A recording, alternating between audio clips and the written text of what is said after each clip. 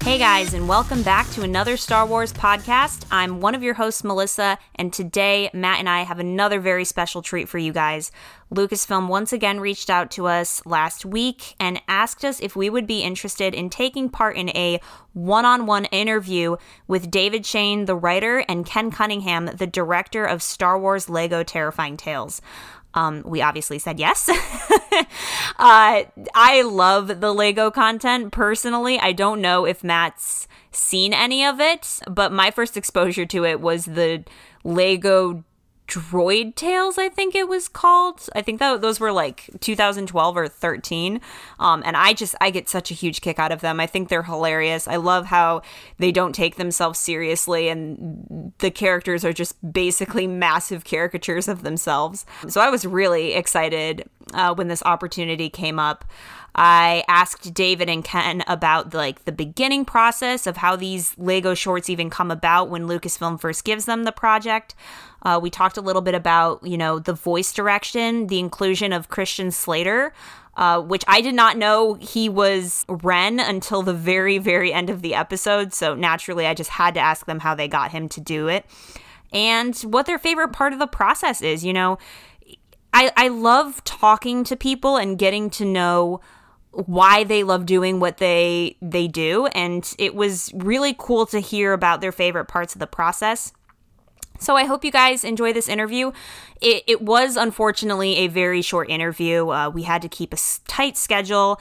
And so I got about 10 or 11 minutes with them.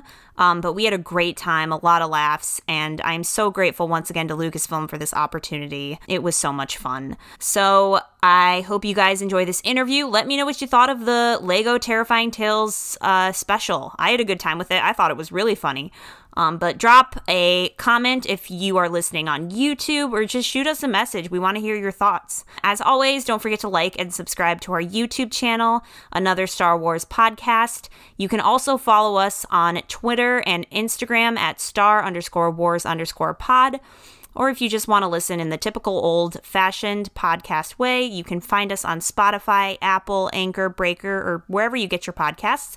And I almost forgot, I think it's International Podcast Day. So happy International Podcast Day to our fellow podcasters out there. Thank you for listening to us. If you tune in each episode, we are so appreciative of you guys.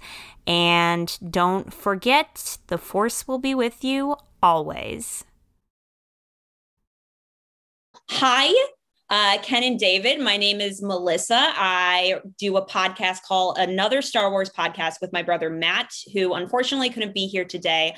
But I'm so excited to ask you guys some questions about Lego Terrifying Tales. So first of all, how does this process start? Like when you guys begin a new Lego project, and for example, for like the Star Wars, for this one, does Disney come to you and are they like, we want a Halloween special, please include the sequel trilogy characters, or is it kind of like sky's the limit? So could you talk about like the initial beginnings of the project or how that whole process starts? Sure. Yeah, it really starts with Lucasfilm. They had the original idea for doing the holiday special that Ken and I worked on together. And then when we were in the middle of doing the holiday, we had kind of rounded third base and done all the writing and on our end, and Ken's team up in Vancouver was producing the holiday special. Myself talking to the folks at Lego, talking to the folks at Lucasfilm, were sort of, well, what other holidays could we do? And so Halloween was really a natural. It's a TV staple, and it just felt like sort of the next place to approach. So it starts with there. We start kicking around ideas. It's a very collaborative process. It's really, it was during the pandemic, so it was a virtual room, but it was a bunch of us sitting in the room and going, what would we like to see and what makes sense for Halloween? And we knew we wanted to find a way to honor all three eras. So we wanted the prequel era, the classic, and also the sequel trilogy. So we started going, well, we could do these sort of three ghost stories, they're sort of Simpsons style treehouse of horror stories. And then it was, and we realized, well, it'd be fun to do that in a haunted house. Oh, we've got Vader's castle. Let's set that there. So all those pieces come into play. And so that's how it initially kicked off. And then, it was great to get to go back to work with Ken and the whole team at Atomic. Yeah. And the cool thing about it is I saw that you guys have done like several Lego projects before. So I've seen like Jurassic World. I saw the Ninjago stuff. I saw the Marvel stuff. So I can tell like this is not like your first time like going in this. It's just like I don't know how the process starts. So that's actually really cool to know that you guys have that much creative freedom. Because my next question was going to be, you guys don't really seem restricted, because you'll have things like in the holiday special, you'll have like Rey interacting with Obi-Wan and Anakin, and then you'll go to Grievous and Maul fighting each other. And so it's like, it doesn't really seem like you guys have a lot of, like you have to stick to this timeline. It's, like, feel free to jump around. The follow-up question to that is there anything that you guys haven't done in these Star Wars Lego shorts that you would like to do? Is there something that you haven't done yet, or like a timeline, or like a specific themed special that you'd be like, oh, that'd be fun? I really want to do an Arbor Day special, and Lucasfilm keeps saying no. It just felt like the natural place to go after Halloween. It's interesting what you were saying about the timelines, because I've said this a bunch, but Lego Star Wars is really canon adjacent. And so we do try to honor, believe it or not, we actually do try to honor canon and timeline, and then do a funny spin on it. So even in the holiday special, for example, when all those timelines got crossed, we created this device, a key that sort of explained why it would happen, and then we would move people back out. Similarly in here, though, these stories, we do try to kind of, the stories that Vinay is telling sort of are all staying within their periods and staying period specific. And then even this surrounding story, the sort of bridging story, the framing story around it was also staying true to that as well. But yeah, and Ken, as you've noted, Ken and I both worked on a bunch of Lego projects, and Ken, like the thing I like is like, we do get a lot of room. With all that said about timelines, we do get an enormous amount of room to play. Yeah, no, absolutely. Yeah. It's really like it the priority is like the best idea. It's just, that's the goal. Like, what's the best thing we can make? Yeah, definitely. Thank you. One of the other things I noticed about this special is that you guys got Christian Slater to come on. Can you please talk about that? Because I didn't even know that till the end. I look through the credits, I see James Arnold Taylor, I see Sam Witwer. I'm like, yeah, okay, I know who these guys are. And I'm like, wait a minute, what is Christian Slater doing on here? Like, can you describe, like, how did that even come about?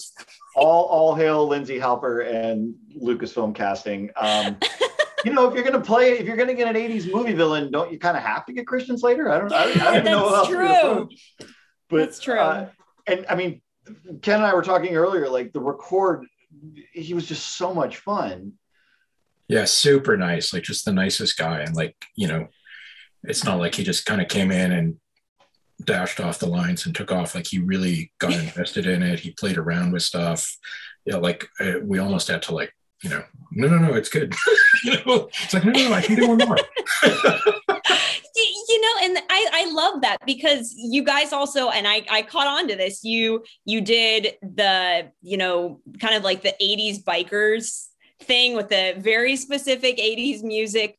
When it came to like the voice direction and stuff, like maybe with Christian Slater specifically, like, do you have specifics on voice direction that you gave where you're like, just be ridiculous? Like, can you explain how you directed him? Because I'm curious how that process differs for something like Lego.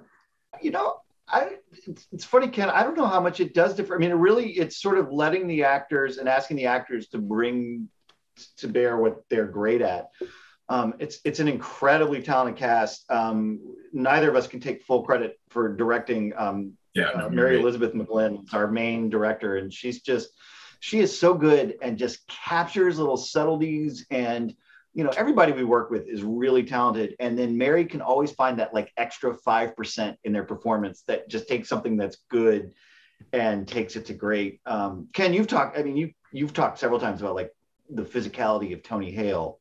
Yeah, no, like, that can be a thing that really informs, like, so with like Vinny, we really took a lot of cues from Tony's performance in the record. Like he was just extremely physical when he gave that performance, which was very different. Like, the little you see of him, he's very, he's a very static kind of a character, whereas like Tony was just like doing all this stuff, and just moving around at it, so we record, or we video record all the records. So, I got them to send that over and I showed it to the animators, and, as much as we could, we had the minifigs kind of replicate what he was doing. That's awesome. That's so awesome. I don't know. It's really cool to hear about that process. The last thing I want to note, because I know we only have a few minutes left, but I did catch that awesome homage to The Shining, which was the here's B1563. It made me laugh so hard and I just loved it. Do you guys, obviously like you get to throw those things in and the adults get it. The kids won't, but the adults will. What is your favorite part of working on these Lego specials? You get to do it for these big franchises, but what would you say is the most fun part for you? You want to go first, David? You go first. You can go first. Maybe like let's just do you mean like an actual like part that ends up on screen, or kind of it could be any of that. I mean, like, hey, you still get to work under the Star Wars name. That's really cool. So like, it could be anything. Okay, cool. Well, I mean, for me, like with Terrifying Tales in specific, like the thing I'm happiest with, and that felt like kind of the most me, was in researching, like once we got the green light on the project and David got me the script, and I started to go back and watch old horror films, and I watched Bram Stoker's Dracula. And the lighting in that is extremely theatrical. Like it's almost more like a stage play than I like that. I got super excited about that, trying to bring that into the way because it fit with, the whole thing. And so like getting to use color as a storytelling tool in a really theatrical way was kind of my favorite part. Well, not the only favorite part, but like was a really favorite thing and something I really dug into. Yeah, I would say creatively, the thing that I really dig and really enjoy is that the folks at Lucasfilm and Lego are A, enormously creative, and B, push you to do your best. So we are constantly looking for places to mine for humor and for jokes and gags, but also story and theme and heart. So you are given a lot of leeway to play, and you're also encouraged and really pushed to do your best and to kind of keep finding those little things. Because in a special like this, and particularly in Lego Star Wars, like it's finding both the big themes about, fear and courage in the face of fear, but also those little moments that you were referencing, the little tiny shining moments and the homage to 80s horror films and all of that. And so it's just, you're just encouraged to just keep pushing and finding that stuff. And, if you're really lucky in this business, you get to work with talented, creative people. And these are just incredibly talented, creative people. So it's just really fun. It's just at its most simplest, the core is just really fun.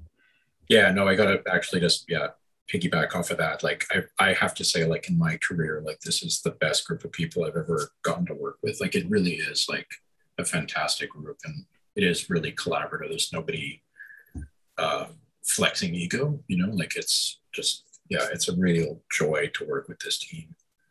Well, thank you for your time. I'm sorry if I've gone overboard, but I really appreciate you guys taking the time out of your day to answer these questions. And I had a lot of fun with this special, so keep it up. Everybody has fun with it. And thank you.